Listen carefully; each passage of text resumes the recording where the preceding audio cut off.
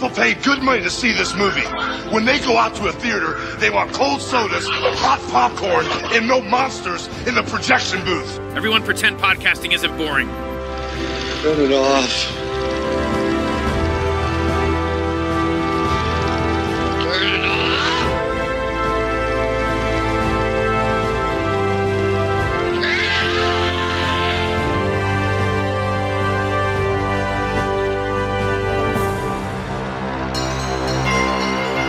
この度は銀営株式会社さんが老朽化の著しい現撮影所を惜しくも閉鎖することとなりました。今回の企画はそのメモリアルとして創立70年の歴史を支えた大スター。ごっつ難儀なとこで隠居暮らしとは偏屈なバーハンやな。今度言ったら殺すぞ。はじめまして、藤原千代子です。二度とこの手にできる思わなかった。大事なものだったのでは。一番大切なものを開ける鍵さ。一番大切なもの？それから映画の世界に入ったの。そうでしたか。鍵の君を置くために。そう、私一目あの人に会いたいんです。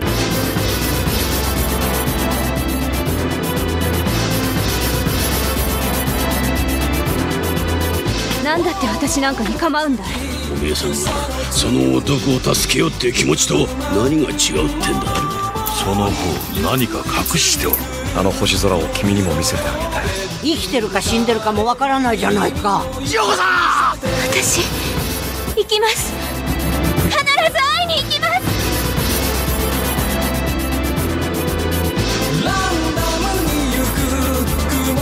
ごっつドラマティックや。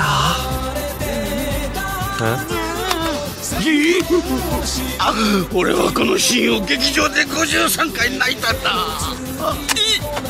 いつから映画の話な。 Welcome to the projection booth. I'm your host, Mike White. Join me once again is El Goro. Hey, how's it going, Mike? Happy to be here once again, talking about one of my favorite directors, so thank you for that. Also back in the booth is Professor Earl Jackson. Hi there. I'm really happy to be talking about one of my favorite directors, too. It happens to be the same one. We are continuing Japanese month with a request from listener Vaughn Kuhlemeier, who probably also likes Satoshi Kon quite a bit. Millennium Actress. Directed by Satoshi Kon, the film tells the tale of Chiyoki Fujiwara, an actress who met a fugitive when she was a young lady, who spent the rest of her life looking for him. She's approached by a filmmaker and his cameraman to celebrate the studio she helped make famous. As they learn more about her life, they enter into her memories and films, as does the audience. We move seamlessly between fantasy and reality in this beautifully animated film. So, El Goro, when was the first time you saw Millennium Actress, and what did you think? It had to have been over a decade ago. It was a title that I was seeking out because, as I mentioned from the jump, Satoshi Kon, I regard him as one of the finest directors in animation ever, regardless of geographic origin, and even beyond the realms of animation. His particular style of filmmaking resonates with me on a very deep and personal level. And like many people around my age, my very first exposure to him would have been something like Perfect Blue. I distinctly remember the advertisements on it on the old manga entertainment VHSs, and that certainly caught my attention. But then the next one I saw wasn't until much later, which was 2006's Paprika. And when I watched, that was the lightning rod. That was the moment where I realized I needed to see everything else he had done. Now, unfortunately, due to things that we'll talk about later, his filmography is not terribly deep, but it was a tremendous journey discovering these films. Millennium Actress certainly amongst them. And Earl, how about yourself?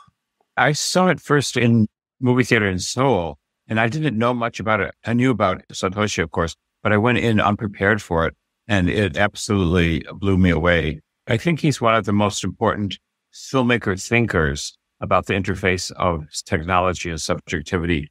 The live-action filmmaker I would compare him to most is Adam Egoyan, actually. Adam Egoyan always does something with technology and loss and memory in his early work, anyway. I think they're really poignant. And Satoshi Kon really hits the mark in ways that I don't think any other anime person has ever done. So this was a first-time viewing for me, and I'm really glad Vaughn had requested this one. I have seen Perfect Blue. I was telling El Goro before we started to record that I've had some very overzealous listeners and folks that have followed through the zine and through the podcast where they're just so outraged about how similar Perfect Blue is to, say, Black Swan or the other works of Aronofsky. So I watched that and I was just like, yeah, this is pretty good. I enjoyed this. This is nice. But Millennium Actress, it blew me away. I couldn't believe just how intricate it was, how we just get introduced to everything, that they just keep building upon stuff, that this idea of them entering into her memories, and then when her memories start to change into movies, and that I don't know if it's that she can't distinguish between movies and real life. I definitely think that she can, but I like that they blend those things together. And then as I started to see some of the references become more familiar, there's one shot in particular where it's straight out of Throne of Blood, and I'm like, oh, this is great. And I love that shot in Throne of Blood, but then to see it recreated in this movie, and just that they're able to maintain this and keep it interesting and keep it so heartfelt for the entire running time. I really enjoyed this movie. While tonally, it may seem like a big shift from the work that he did, the very thriller-based work on Perfect Blue, into something like Millennium Actress, there's nevertheless very strong points of comparison between the two of them, beyond the notion of a young lady working or being in the spotlight, being in the entertainment industry, but the seamless way he integrates sort of the fantasy worlds and the quote-unquote reality, suggesting that the line between them isn't as distinct as perhaps we would think. Now, in the case of something like Perfect Blue, that's presented with kind of an element of menace to it. You know, it's speaking to the fractured mental state of our protagonist in there. In here, however, it almost feels uplifting. There's a notion of the reality of Chiyoki versus her quote-unquote real life and the life on stage. They're integrated. They're all part of this journey, not only for her, but also the audience's perception of her, personified by our cinema otaku character of Genya. He knows her as this celebrated actress, as this icon, and he gets to know the real her in the context of this conversation they have. But it's all very much couched in the presence of these kind of iconographic roles that she had over the course of her career. There is a structural similarity between Mimania, who was the stalker of Perfect Blue, and Genya. But Genya is not psychotic, right? That's a major difference, but they both are heavily invested in a person whose real life has very little to do with the images that she's left us. The other difference would be that with Mimare, the actress in Perfect Blue, who leaves the world of Idol to try to become an actress, she is actually victimized by the character she creates. That doesn't happen with Chiyoki, because Chiyoki only does the movies to continue her quest. So these characters seem to have no effect on her except as vehicles towards the other that she's aiming at. Absolutely. And it almost feels, and again, the comparison to Perfect Blue, the idealized form of the self, the popular perception of it. In the case of Perfect Blue, it was destructive in the source material, but in this case, it is Choko's own questing. It is her own love that infuses her fictional characters with a deeper amount of resonance. At least that's the implication you get. It is her perpetual pursuit of this romantic figure from her past that gives her characters greater depth and greater sort of resonance. I love how we are setting things up as a mystery. Even the first time we see the studio being torn down, it's like, what is this? What are we looking at? Is this post-war type of thing just because we see all these buildings that have been destroyed? No, it's actually being cleared out. And here you're talking to this actress. And then when we have Genya come in and gives her this key, there's two mysteries already by this point. We've got the mystery of what is this key, but we also have the mystery of the movie that we see opening up this whole thing, which we don't necessarily know is a movie at first because it's being shown as if it's really happening. It's this whole thing with a spaceship and her taking off and trying to find something. And then we realize, oh, this is being shown on a screen and it's Genya watching this. And then when we get to see him rewind the tape that he's working on, it shows the movie backwards, or at least some of the highlights of it backwards, because it's going through her career that way, which is a nice presaging of what we're about to get, which is taking us through her career more chronologically, but stopping back in and seeing what's happening in quote unquote the real world. And just that they mix those worlds so much between her memories, her movies, and what's happening even in the real world, that he has a cameraman along with him, and the cameraman is filming the memories. I wish that at the end of the movie that they had shown what was actually on his tape, because we don't know what he's seeing, but he seems to be seeing almost the exact same things that we're seeing, which really puts him and us in the same position. And he's important because he's not a believer, right? He's like the objective witness who even still gets drawn in, which I would suggest as people who haven't seen these great films of Japanese classical cinema don't believe that they could actually get drawn in. They would if they actually gave themselves up to them. And I think that's what happens with him too. It's notable that whereas Genya will actually start taking on the roles in these films, including down to a point where he's basically Zatoichi in one of these movies. He so looks like Zatoichi, yeah. But you have his cameraman who is always this kind of third party, who is always just being the observer, talking about the insanity of it all, but at the same time never fully immersed within the narrative like Genya is. That also happens in Paranoia Agent, like in the 5th episode where they capture the kid who thinks he's some kind of superhero. But there's two detectives. There's Maniwa and Yukari, and Maniwa plays the same kind of superhero card game as the psychotic kid. So he becomes part of the psychotic kid's story about the quest against this monster, whereas the other detective has never played the game. So he remains an objective observer of these two people in a joint fantasy. It's essentially the same structure as it is in Paranoia, as it is in Millennium Actress. In other words, Satoshi Kon is incredibly consistent across his work on the ways people's subjectivity engage with the media texts that they're focusing on. He has these sort of reoccurring themes and even just reoccurring iconography that finds different sort of iterations, different manifestations throughout his career. And rather than that being pat, as, oh, this is the guy playing with the exact same territory, I really enjoy the slight different variations that emerge between them and emerge between the different sorts of reoccurrences of these particular thematic territory. Again, you compare Perfect Blue to Millennium Actress, and then further on into Paprika, it is very much consistent as a singular body of work. The other thing that differs Millennium Actress from the others is that it is also relying on actual Japanese film history.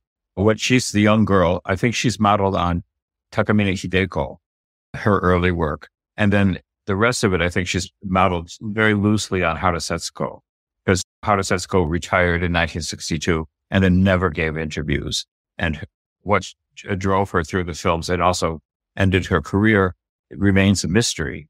In some ways, Chiyoko does what Hara Setsuko never did. She does open this up to us. If you just watch Millennium Actress and you do see this progression of sort of Japanese cinema from the wartime melodramas that he initially gets into Chanbara, into Jedi Geki, into even onto kaiju movies, it really does feel like, okay, here is a very sort of Cliff Notes version of the history and development of Japanese cinema. And yet at the same time, there was an interview with Satoshi Kon in the book The Illusionist by Andrew Osmond, where he pretty much pointed out it's like he didn't consider himself to be a film historian. He was drawing upon movies he himself grew up with and using that to inform, in addition to the research that he was doing. But this wasn't really coming out of the same kind of otaku fascination with cinema that Genya has. This wasn't the product of a film historian trying to allow me to do a survey of Japanese cinema on screen. That's just how it came out. Satoshi Kon is the psychologist, and Genya is one of his case histories in some ways, I would think. But he has a respect for Genya. He's not pathologizing him the way, of course, Namimaru was. Which was nice to see, because you look into Kon's own background, and he comes from otaku stock. He was a geek in his own right, and his interests and things like that, coming up in the manga world. And it's nice to see him show that somebody could have these kind of interests without them necessarily going into, appropriately enough, mania. He's articulate. He doesn't just do it for himself. He finds a way to make this another statement, which is extraordinary. And it's such a rich and elegant statement across his work. The otaku in Perfect Blue was all about possessing the thing that they were obsessed about. Whereas Genya's manifestation of fandom, and this shows through in his actual actions, but also critically in the characters that he takes on when he himself, it becomes part of the film. He's always trying to help Kyoko. He is there to support her. That is his role as he views the fandom. His giving back. He doesn't want to possess Kyoko. He wants to help her. It's so critical when we get shown that he actually was part of her life. That's like a second act twist type of thing where we realize, oh, he's actually there. And when they show the photographs, quote unquote photographs, which are drawings, of course, because this is an animated film, and we see him in the background, like focusing on that guy way back there. Oh, there's Genya right there. And that he did play an important part in her life, even saved her life at one point during an earthquake. And that's how he took possession of the key. Then she gets the key back, and I'm like, wait a second. What happened with the key? Because she's going to have to lose it again, because he's going to have to give it back to her again in the future. I just love the way that they tied all this together. And then to your point, he's not a crazy stalker guy. He's just been there to help her this entire time. And he's just been fascinated and pretty much in love from a distance with this woman who can't love anybody else. She ends up marrying her director, Otaki, but her heart is still with this man with the key, or the painter, as I have him in my notes. And then we find out later on that Genya is also carrying a secret that the man with the key has been dead for so many years, but it's all about her and her quest, really. And I think that even if there wasn't a man with a key there, and that she didn't run into him when she was a little girl, that she would have found something else to motivate her. But it was him that kept her going. And even with that idea of him not being there anymore, she still keeps going. She still keeps shooting for the stars. The one wonders, that just that notion, if she hadn't encountered that man with the key that was coming at a critical time where she was trying to decide whether she was going to pursue this actress career, would that have been the path of her life? Was it that sort of exposure to romance? And that's romance beyond the interaction between people. It's a view into a more romantic world that kind of freed her and gave her that sort of wellspring of emotional content to inform her performances. Would she have become an actress if she hadn't encountered the man with the key? Remember, she just gave up when the director tried to talk her mother into letting her go. She had just shrugged her shoulders and left when she encountered the man. And then I think she manipulated the guys to manipulate her mother about the national film policy to get there. But I do think that this is a kind of turning point that it's like the mobile structure of the film. The film has several structures. There's like interlocking histories. There's the history of her career, and there's the history of Genya. But then there's what traverses them is this drive to find this guy. It's really an amazing constellation of drive and structures.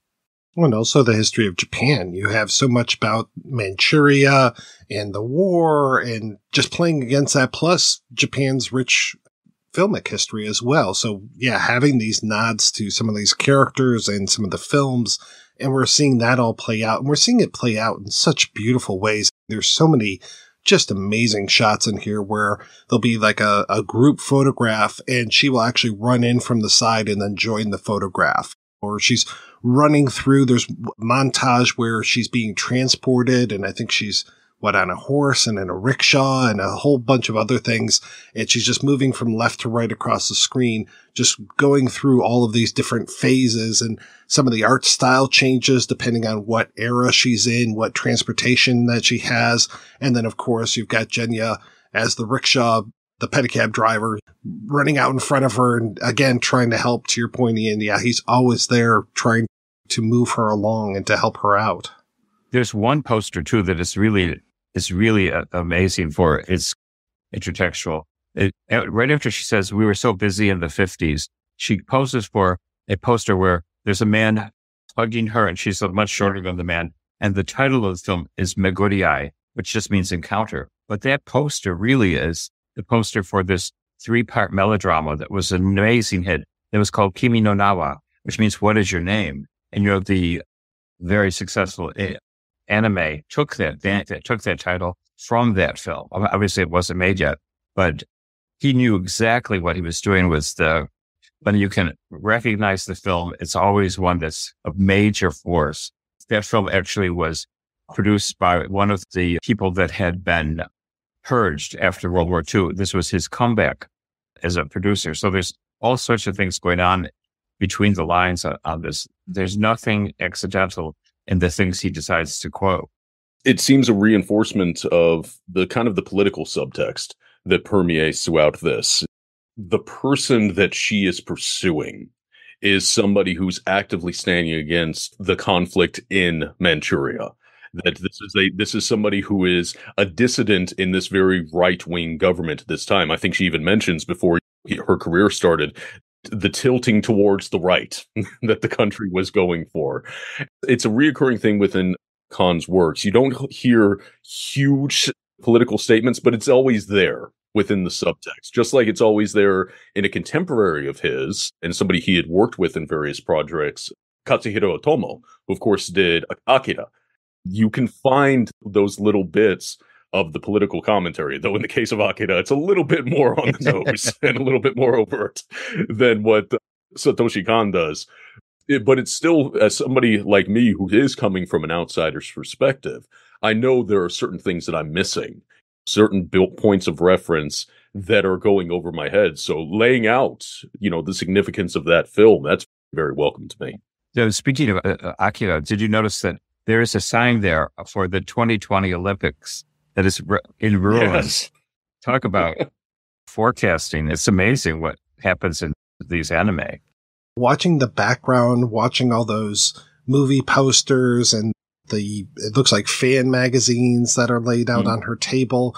It's just so rich. And I'm like, oh, look there's that thing from earlier, and just catching those and then knowing that there's so many references that I'm just completely missing. It's when she dresses up like a warrior at one point, I'm just like, okay, that kind of looks like Queen Himiko that I've seen in a movie before, but I'm not sure. So I'm so glad that you guys are here, because there were just so many references where I'm just like, this seems like it means something, but it is completely over my head. But at the same time, I don't feel like I'm lost in this movie. He is definitely taking me by the hand and leading me along. But I think there's a much richer viewing experience for people that are more familiar with Japanese film than Japanese culture.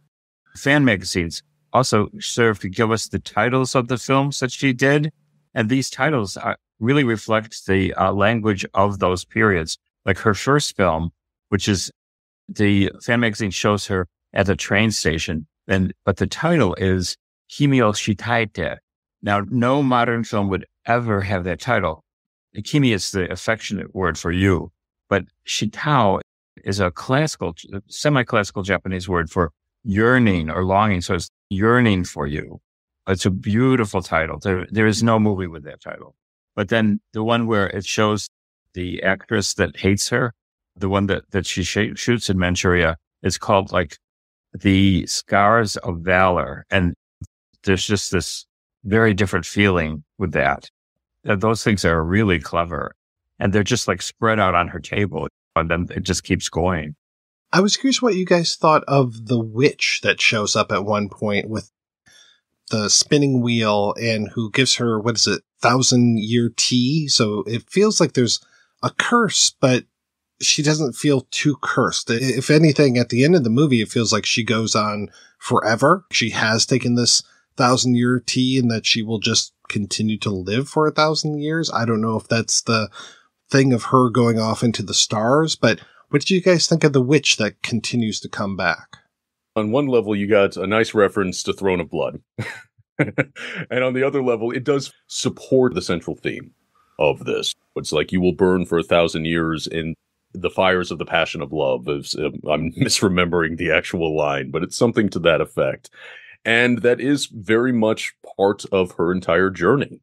She is, in one sense, cursed to perpetually be chasing this man that she will never be able to find. As we ultimately discover, she was never going to find this man, but she is ever in pursuit.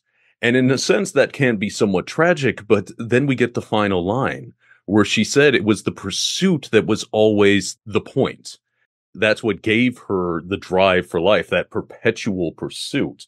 So it's a curse, but at the same time, it's also a blessing because she forever had that thing to always look forward to.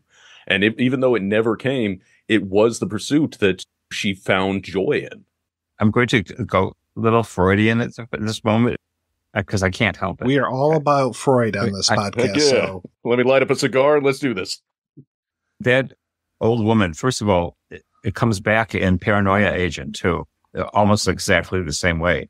But I think she is the drive, and she represents the contradiction of desire. Now, let's recall how old Chiyoki is when she encounters this man. She's probably just going through puberty, and he encounters her during that time. Now, he is not a child molester. He is not actually thinking of her that way at all, but she has fixated on him. Now, so he is the lost object for her. And what the witch says is that this is what will drive you, because that's how desire works. You get a lost object, and then the rest of your desiring career is to find substitutes. Well, she doesn't find substitutes. She sticks with the lost object. And this idea that even when it's lost, you keep going. The other great cinematic meditation on that is the Maltese falcon. Remember, they look everywhere for the falcon, and when they find it, it's fake. And so they don't give up. They say, let's go look for it in Istanbul, in Constantinople. She probably knew the guy was dead through the whole time, because remember, she recognizes the soldier that tortured him, right? And she throws him out. So I think she was perfectly knowledgeable that he was gone. The stuff that dreams are made of. I love it. That's a great tie-in. That's exactly the right thing. I appreciate that it's a romantic thing that she's pursuing this guy, but there isn't necessarily the romance there, though she does seem to promise herself to him. And when I think she does realize that he is gone at one point, and that's when she ends up getting married, but there's still that longing, that what could have been, would have been, should have been type of thing. And she also gets told, quote unquote, that he's gone when she finally finds his painting and sees him walk off into the distance inside the painting and turn around and wave and then fade out.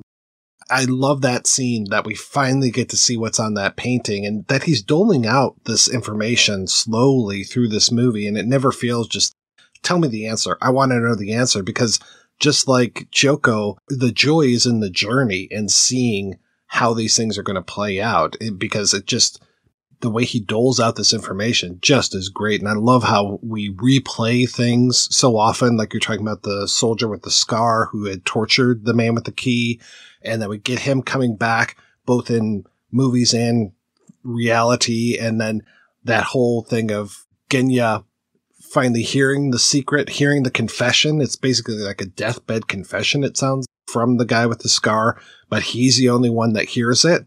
What a great way of storytelling this is. Totally. Mm-hmm.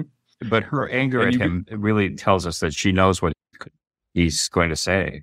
And then her rushing off to Hokkaido, which was interesting that Kon decided to use that because of remembering correctly that he was from Hokkaido. So you got to revisit some of his own childhood, at least a little bit, though it's a bit more reduced into a snowy landscape, which again beautifully echoed later on when it transitions into the moonscape. But it's her running away from that reality to continue the chase. That Hokkaido's snowscape, it's like the white space of the canvas, and it's the white space of the movie screen, and it's the white space of her fading out. It's a perfect location. I've actually been to Hokkaido in the depths of winter, and it looks exactly like that. And there is something absolutely magical about that snowscape. So it made absolute sense that she goes there.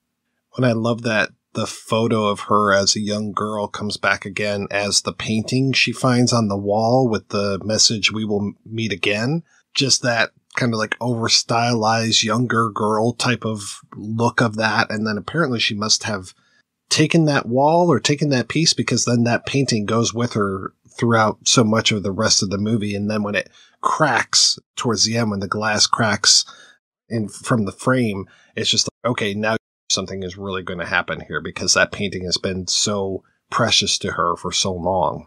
I love just some of the little things that happen in this that you can do with animation that you can't. I guess you could do it through editing and camera tricks, such as she's in one outfit. She says, "I have to get ready." She closes the door. She opens the door right up, and she's completely dressed in a different outfit. This is the magic of what we're doing in this. Or when she's in the train that has been hit, and we haven't even talked about earthquakes, but her whole life revolves around earthquakes, or earthquakes revolve around her life. I'm not sure which. The train has been attacked by bandits in Manchuria, and she finally gets this door open. And when the door opens, it's in a completely different scene. It's very Wizard of Oz when you open up the door and it's in color, but now she's walking into another movie. And those transitions just happen throughout this whole thing just so seamlessly. And we are lucky to have that cameraman character who just panics whenever those things happen. And in my notes, I don't call, and this could be wrong, but I don't call Genya a director. He always seems to me more like an editor. And it feels like this movie, he's helping to edit some of this, but he's the one that's helping us prompt us into the next shot, the next scene. It doesn't feel like he's controlling things. He's just helping to shape the story. I would not call him the director of this piece, even though I guess technically he is directing this documentary about her. He's a documentarian, and while the role of the director of the documentary is to shape the narrative largely in the edits, everybody works slightly differently, but most of them will agree that they're meant to be observing.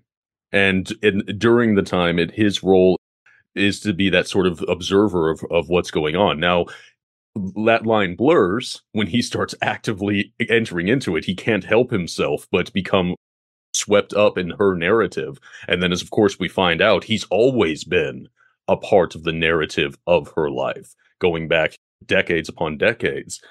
But one of the things you were talking about is the notion of what could be accomplished in animation, and also pointing out that the seamless transitions between scenes into eras, into reality, into film, all of these things coming together, that this, yes, it could very easily be accomplished in the realm of live action. But one of the things that I think benefits from the approach of using animation is it primes the audience to be more willing to accept these sort of dips into surrealism.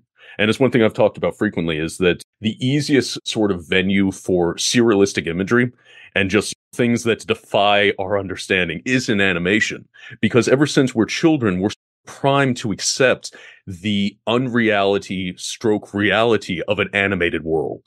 And our conceptions of what is possible in the animated world are much, much looser compared to what we experience in a physical world. And so in live action, I think that those sort of transitions would have been much more jarring. Reading in the background in this, they talked about the notion of using or creating an animated trompe-l'oeil, the notion of a 2D image that gives the illusion of 3D. But in the concept of Satoshi Kon, he took that in a more abstract sense. He wasn't necessarily trying to make a 3D effect through animation, but rather to blur the lines as to what animation could be and the reality of this animation, to blur the lines of what our expectations are, but at the same time presented in a way that just organically flows. And part of it helps that we have this kind of outside character in the form of the cameraman to give voice to the audience of what the hell just happened. So that helps ease the transition. But I still maintain that while this is everything he did in this film could be accomplished in live action, but there is an intangible quality to make it in an animation that makes it work so much better. And that's true of so much of his work. There have been talks about various people attempting to adapt his material and remake it in a live action context. And honestly, I think the best approach to it is just what Aronofsky did. Grab some of the visuals, because if you try to do it as a whole, you're going to lose something. He does the same thing in Perfect Blue, but he makes it a nightmare because it's only an anime that we would be sharing her delusion. Those delusions wouldn't work in live action because we would see who the woman is that's pretending to be her. That blurring there has no third-party objective viewer, so there's no cameraman, right? So we are trapped in the delusions, and that is why that's scary. Here, we're invited into the living nostalgia of this cinematic legacy, which is remarkable because it's exactly the same technique with entirely different effects. He's doing such a smart job when it comes to your foreground, your midground, and your background, and really separating those out. I think one of the first shots is of a cityscape, and you can really see the planes going off into the distance. And they play with that so often in here. Like I was talking about her running into a photograph. There might be something in front, and she's running behind it and then moving into that midground. And there's something behind the midground that she might move into later. And just he's always playing with that and giving us this really wide sense of depth in a 2D style, in a 2D medium. There is no 3D to a screen, but he gives us that illusion so much, and he's just playing with that so often. And even with things like there's a moment where there are a whole lot of bombs that are being dropped, and that almost looks like it's 3D animation, just because it's so vivid to see the shapes of those bombs coming at us. Which is always a mark of what I consider to be just great animators.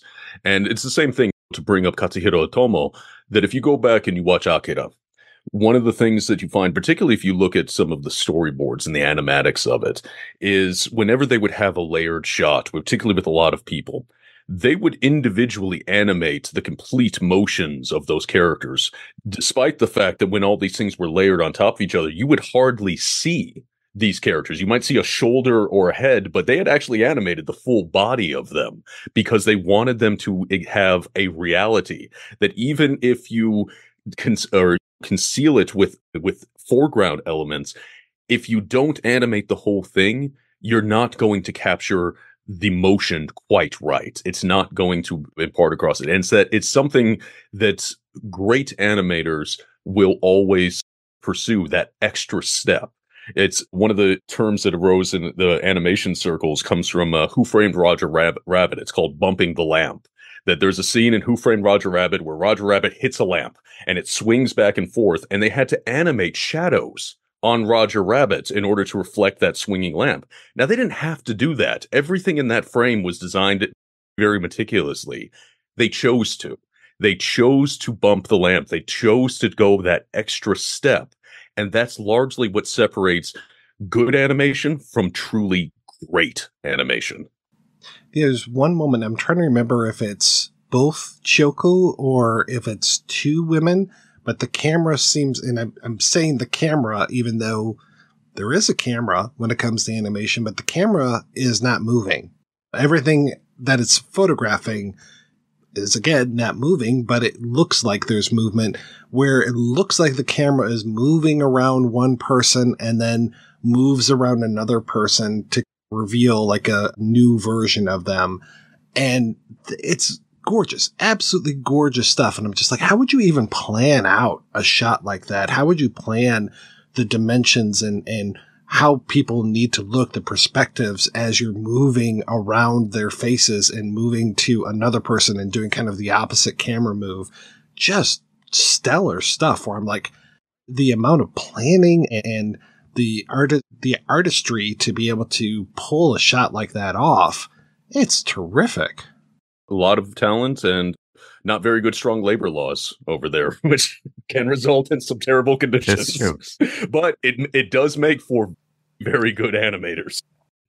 And also, remember, if you're doing a live action, there is actual real space, and there are three-dimensional objects in space, whether they're actors or furniture.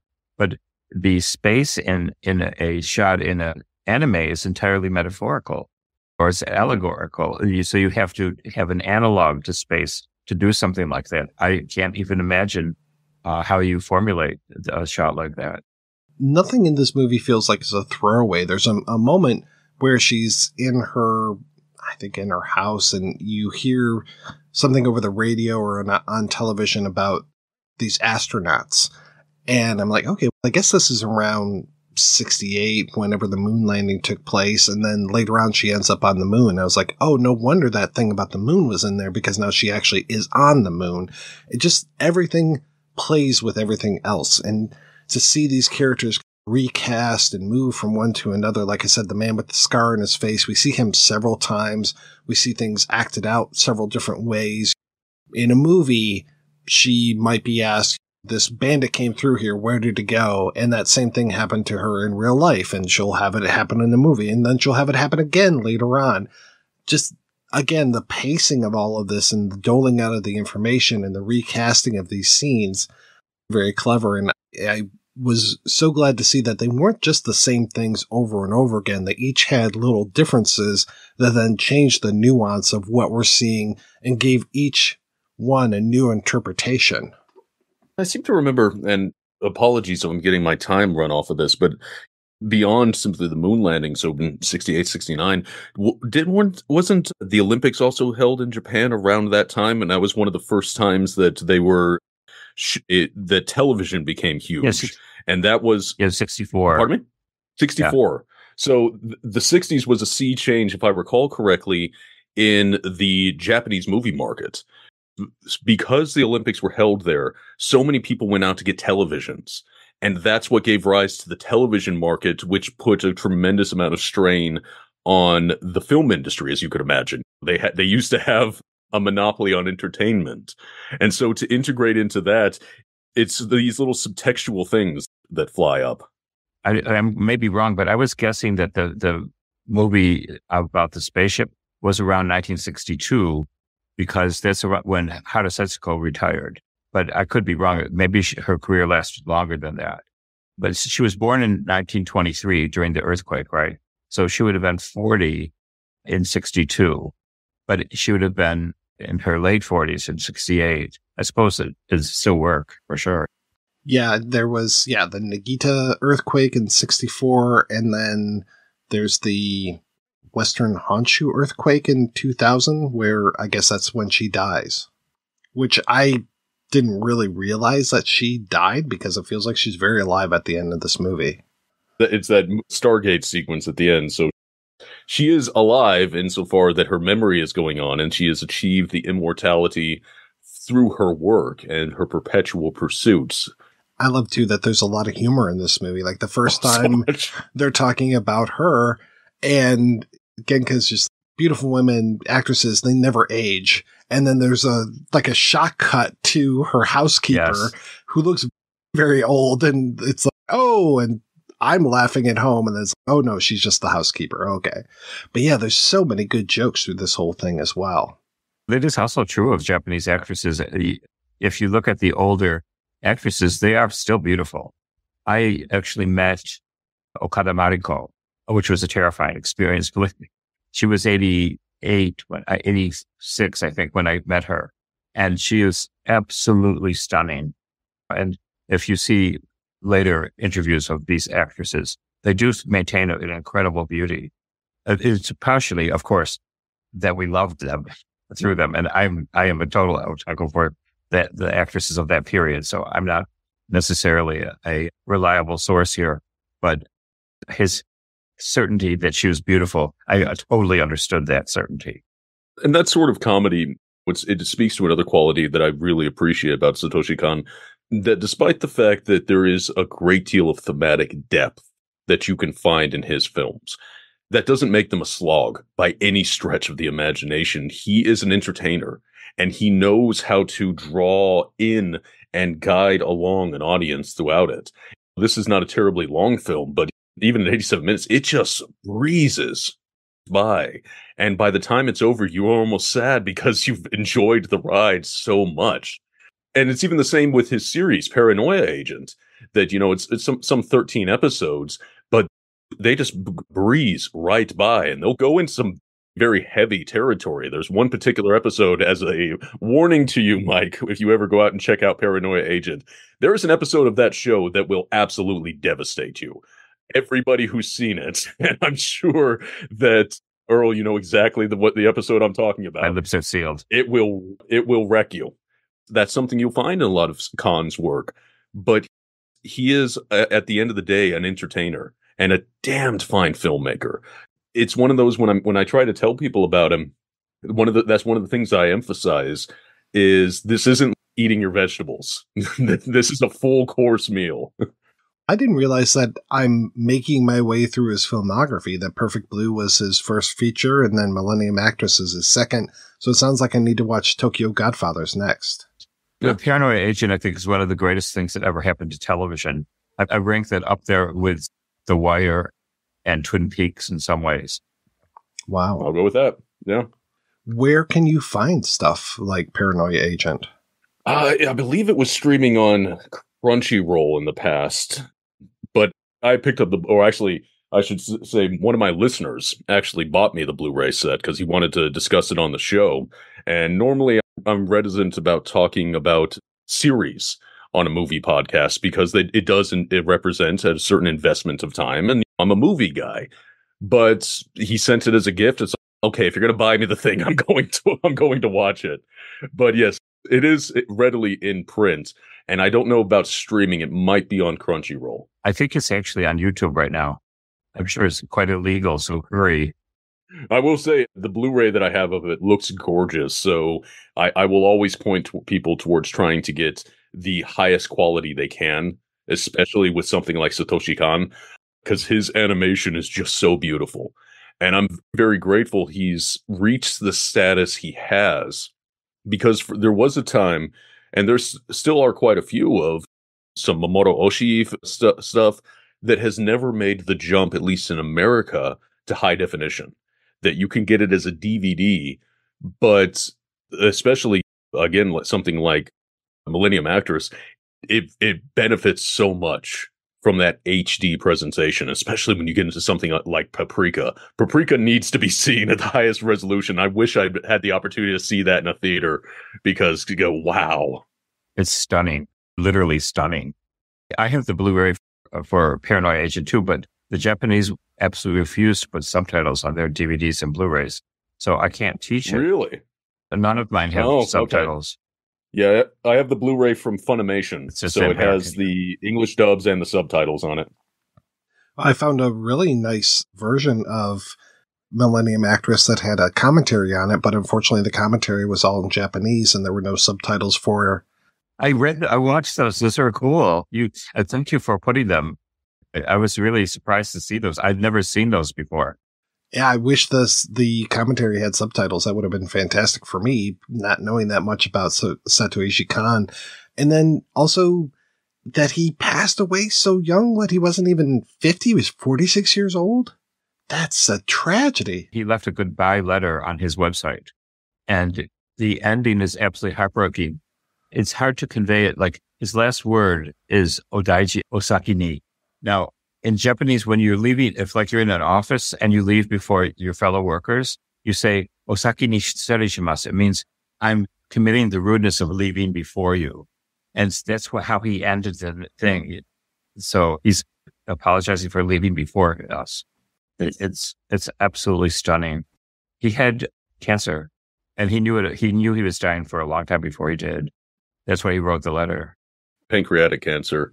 I remember when he passed, because again, It was really after Paprika came out in around 2006 that I became okay, this is my guy. And I was wanting to discover more and more of his work. And then all of a sudden, boom, he's gone. So it's just, on one level, it's tremendously unfortunate that he has such a limited filmography, but each one of his films are, and I count Paranoia Agent amongst that, even though it's a series, it is such a singular vision and such a wonderful expression of incredible talent that, yes, we can lament the fact that he wasn't able to continue working, but man, the stuff he left behind is so amazing. Yeah, I definitely need to see more of his work because I've been so impressed by what I've seen, especially Millennium Actress just really blew me away. If you like the soundtrack from Susumu Hirasawa, the work that he does with him on Paprika is such a good soundtrack. I love the soundtrack for Paprika and Paranoia Agent. Looks like I've got some more watching in my future, guys. You're lucky. I loved the first time I watched them, so I envy you for having that experience soon. With somebody like Satoshi Kon, I could just gush about him rather than be interested in, I'm afraid. One of the things that's interesting is like the whole idea of the key, because just think about the key is usually the key to a map or the key to the secret, but the key is the secret in this one. It's just glorious, every aspect of this. And also the fact that we're three sophisticated adults who are talking about this and talking about the importance of human feelings without being maudlin and without being suckers. That's a real accomplishment for a media text to convince us of that. And that's one of the best things about this film is that it is a film that is essentially about, on one level, death and continually subverted expectations. A dream that is never achieved, but it is a tremendously uplifting movie. It leaves me in such a good mood every time I watch it. I love that quality of that movie, just as I love the same quality that pops up in, again, Paprika. Perfect Blue, yeah, that's a downer of a film, but it's still, yeah, I absolutely adore this film. And if people take nothing more away from that, they should certainly, hopefully they would have sought out this film before listening to this conversation, because we did speak rather freely about the movie. But if they're on the fence, consider me not only pushing you off, but blowing up the entire fence. Dive into this film and dive into his filmography. Each of his films are spectacular in their own way. I can't say anything more than that. I adore this director. It's almost surprising that he was able to make all of these films, because he's so much smarter than general population or the general business worlds. I'm just so grateful that they let him do this.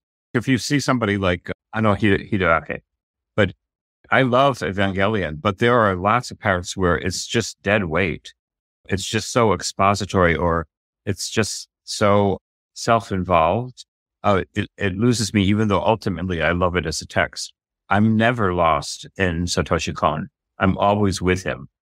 And in a world where, particularly in anime, and it's only gotten worse these days, where because of the economics of creating these sort of productions, there is a tendency towards, let's just recreate and repackage what was successful before. And it can result into some incredibly shallow works. It's one of those things that I'll talk to people, and I won't necessarily describe myself as an anime fan, because there is a lot of dreck in there. And I have friends that are just, if it's long as it's animated, they're fine with it. Way. But there are these works that I will full-throatedly just embrace. And Kon is absolutely one of them. And he was able to make these singular works that are, on one level, certainly able to resonate with a wide audience, but at the same time do so in a way that doesn't feel like he's simply pandering the tropes. That his stuff is uniquely him. And I think that's one of the reasons they have the kind of the potency that they do. And in both the case of Paprika and Perfect Blue, I read the novels, and this is one of the rare cases where the films are better than the novels. It's really extraordinary what he was able to, he's like remetabolizes them into something completely different in ways that are just great. And it was interesting when I was doing the research for this, to read that he had intended Paprika to be his follow-up to Perfect Blue. And then due to the fact that the company that distributed Perfect Blue went out of business, that kind of sent it adrift. I'm glad of that. I'm glad that Paprika came later in his career. Sadly, it would be his final film, but that he was able to refine his technique even more. Not that he wasn't already operating at a wonderful level already, Perfect Blue and then Millennium Actress, but I appreciate the fact that came just a little bit later. You remember there's a detective in it named Konokawa who says he hates movies, and it turns out he had made a film and felt guilty that he gave up filmmaking, and his partner in filmmaking died young. And so there's like the scene where he's in a dream in the internet in a bar, and they play the movie that he thought that he was guilty for shooting someone, but it's actually the movie that he and his friends made. And now he sees himself as both the person who got shot and the shooter. It's the most incredibly intricate way of getting into this guy's head. And it turns out that he gets cured by remembering that he loves movies, which is, I totally endorse that therapy. But there's everything that Kon has done has a surprise like that, like a complicated surprise. And that's one of the great things, especially as sitting and talking as movie fans, that Millennium Actress and Paprika, they are both about, on one level, the transcendent quality of film and the power that they have beyond the medium, the power to continually resonate with us and resonate with us forever. There is, as much as Hollywood likes to trot this old canard out, there is magic in a movie. And it's one of the things that makes it a uniquely impactful form of entertainment and form of art that can transcend. It doesn't matter the geographic origins. I was mentioning that I am from a very different culture than Satoshi Kon. And I grew up at a very different time. And yet his movies, his art have that ability to resonate very deeply with me. And on several different levels. Like, for example, I can be thrilled every time I see A Wizard of Oz. I can be thrilled every time I see Singing in the Rain. And I don't mind that. I'm really glad. I think that Kon mixes this kind of media meditation and intellect with that kind of magic. And he's a believer. And he really vindicates that belief in what he's achieved. All right, fellas, we're going to take a break and play a preview for next week's show right after these brief messages. Finest Kind is available to buy on digital today, starring Ben Foster, Toby Wallace with Jenna Ortega, and Tommy Lee Jones. Two brothers, reunited under desperate circumstances, are forced into business with a dangerous Boston crime syndicate, putting their family ties to the test. Directed by Brian Helga Land, Finest Kind. Get it from Fandango at home now. Rated R from Paramount Pictures.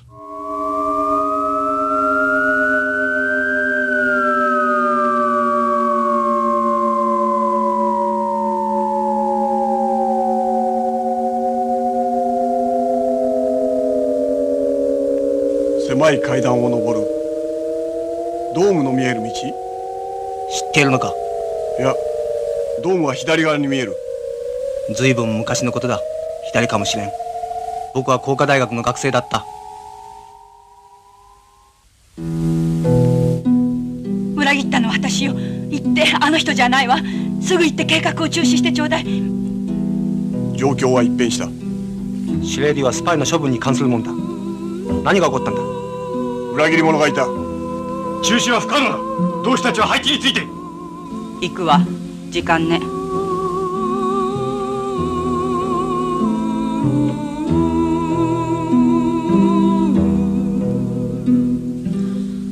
愛してるって言ってみて。愛なんて初めから関係ない。あなたはひどいことをしたのよ。裏切ったりスパイになるというのはすこぶるセクシャルな行為なんだ。その時甘ったり痺れるような旋律が体を差し貫き。やめてよ。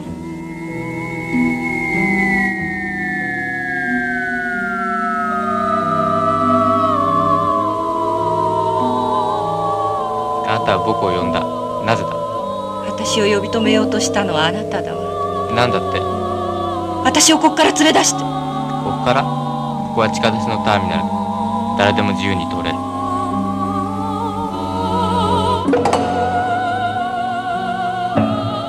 私たちは今革命で忙しいのよ。見て、聞いてちょうだい。私の娘は誘拐されて、奴隷にされて、セリフにされちゃうのよ。心配いらないわ。私も売られたのよ、16の時。でもそれは男たちにではないわ。革命に身を売ったのよ。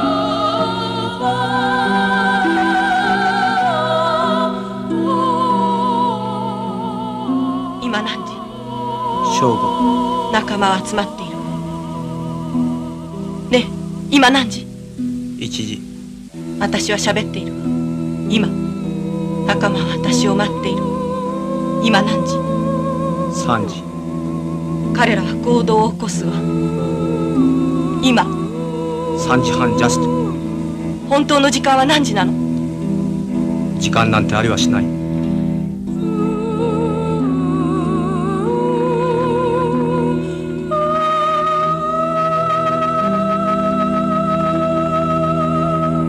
That's right, we'll be back next week with a look at Heroic Purgatory. Until then, I want to thank this week's co-hosts, Earl and El Goro. So, El Goro, what is the latest with you, sir?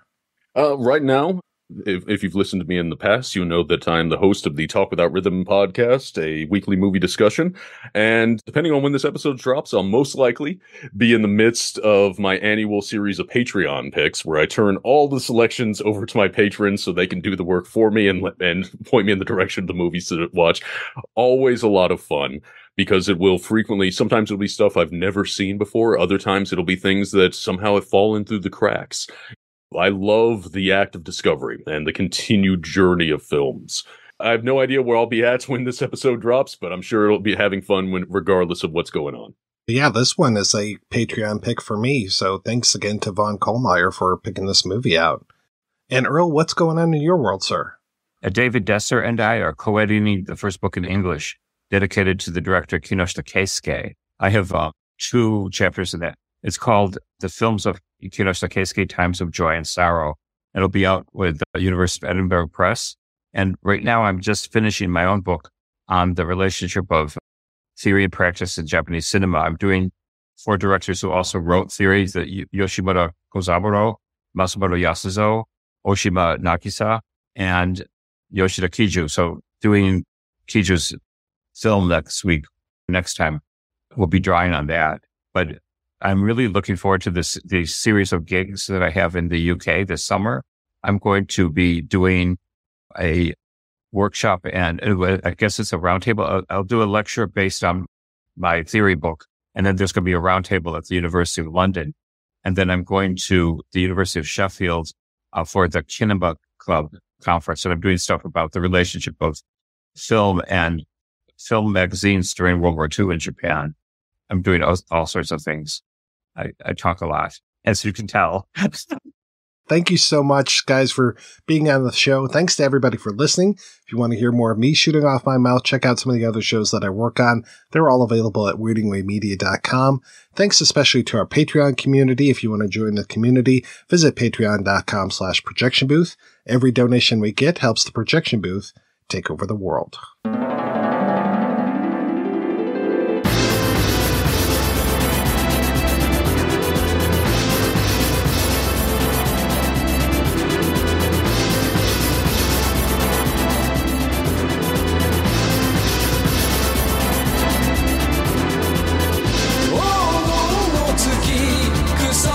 Year